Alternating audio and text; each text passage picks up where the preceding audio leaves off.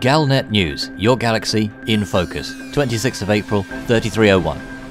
In today's news, the Merchant Marines launch Operation Papercut. Hudson praises the Merchant Marines. Odyssey expeditions Figurehead in Drunken Rampage. Senator Torval apologizes for Synteini slave Setback. A travel advisory for NGC 6124. And more details emerge in the Assassination investigation.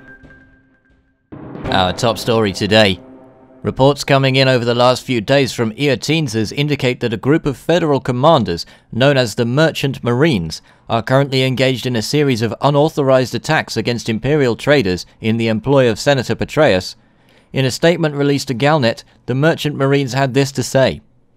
The Merchant Marines have launched Operation Papercut. We plan to blockade the Eotienses system in an attempt to stop Imperial traders from supplying Parkinson Dock with industrial materials. The group fears that high-tech production could turn Eotienses into a catalyzer for the Imperial war machine already fueled by Denton Petraeus. The Marines intend to interdict all traders in the system and thus halt economic growth. Traders will be given a single warning to leave the system. Any further action will result in more aggressive coercion. Galnet reached out to President Halsey's office to request an official statement in regards to the Merchant Marines' actions. At the time of press, the President's office had not yet chosen to reply. Some news on Shadow President Hudson now, who returned to Mars today, where a throng of eager reporters waited to get the latest scoop on the Shadow President's campaign to remove President Halsey from office. Instead, the Shadow President had some choice words to say about the Merchant Marines and their unsanctioned operations in Empire space. He said, "I hear there's been a lot of nasty accusations flying around Congress the last few days.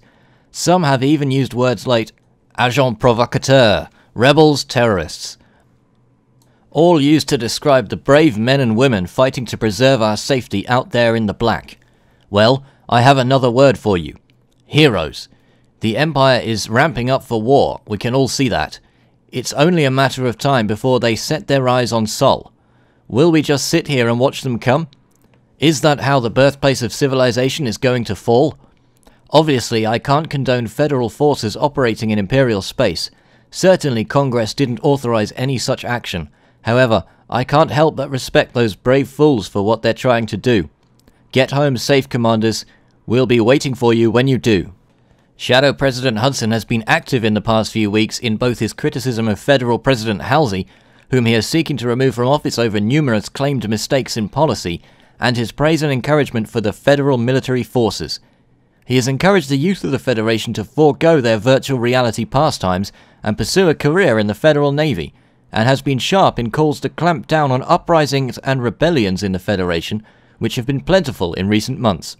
This latest move allies him with a major power group in the Federation both in terms of trade and military, a move which could win him vital support when the time is reached for a decision over the future of the Federal Presidency. Over to some shocking news from Sol now, where Odyssey Expeditions spokesman Ranger M is now in hospital after a disturbing incident in the Groombridge 34 system. The recent media sensation and face of exploration and colonization was seen getting intoxicated in a nightclub on Abraham Lincoln Station, boasting about his accomplishments and upsetting patrons.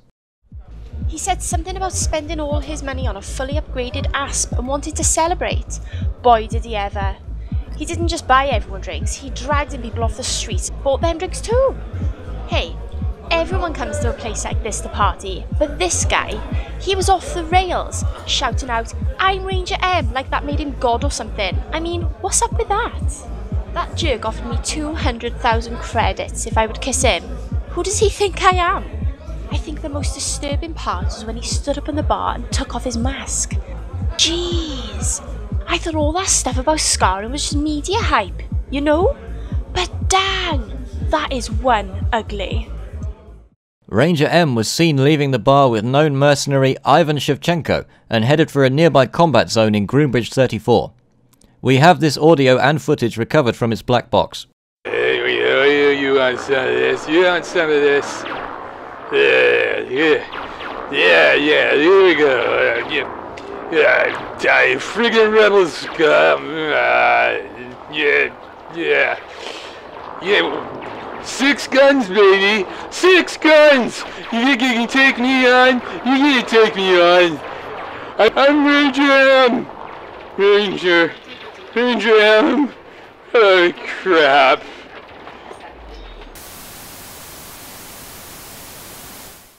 Odyssey Expeditions was not available for comment at this time. Last weekend, the Imperial Slavers Association was supposed to make 5 million Imperial slaves available for a significant discount in the markets aboard Lagerkvist Gateway. Much to the dismay of hundreds of eager Imperial traders, the slaves, and their associated discount, were delayed by members of Princess Lavini Duval's retinue as they attempted to pass through LTT 9810. This unfortunate snafu meant that the ISA was unable to make good on Senator Zemina Torval's promise. Reports from those close to the senator state that Zemina was furious when she learned that Princess Orissa's agents had seized her shipment. However, in the light of the Silver Allied Network incident, the senator is said to have seen the wisdom of the investigators' actions. In a statement released earlier today, Senator Torval had this to say: "It is with deep embarrassment that I must apologize to all those whose businesses were unfortunately affected by the ongoing investigation into the attack on our beloved Emperor. I have no doubt that Senator Lavini's agents acted with the Emperor's best interests at heart, as do we all. Indeed, I urge those hard-working loyalists to come partake in the fantastic selection of discounted produce we have available for sale in Synteini. A fresh shipment of Imperial slaves is currently being prepared for sale at Lagerkvist Gateway. The sale is now officially underway, as promised, but stock levels will remain low until the new shipment arrives in Synteini later this week."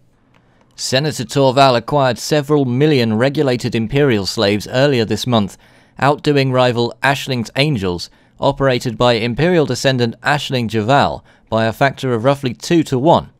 Torval's promise had been that the ISA would retrain these slaves and put them up for sale in celebration, a move sure to anger Javal, whose aim is to put an end to Imperial slavery altogether, a practice she calls barbaric, but a view that puts her at odds with many powers in the Empire. In travel news, an advisory has been issued for NGC 6124. This system should be avoided, but not due to solar storms. Explorer Lance Spacecat D, last name withheld, warped in system only to find himself inside the corona of the system's B star, which is abnormally close to the A star. He only survived the experience thanks to quick reflexes, an auto-field maintenance unit, and the ruggedness of his scorched Type 6, now nicknamed the Sun Diver. He reprimands the system's previous explorer, name withheld, for not issuing such a travel advisory. Once again, that's a travel advisory for all pilots heading to NGC 6124. In Empire news, just when it looked like the trail was turning cold, a new clue has been uncovered in the investigation into the attack on the Emperor.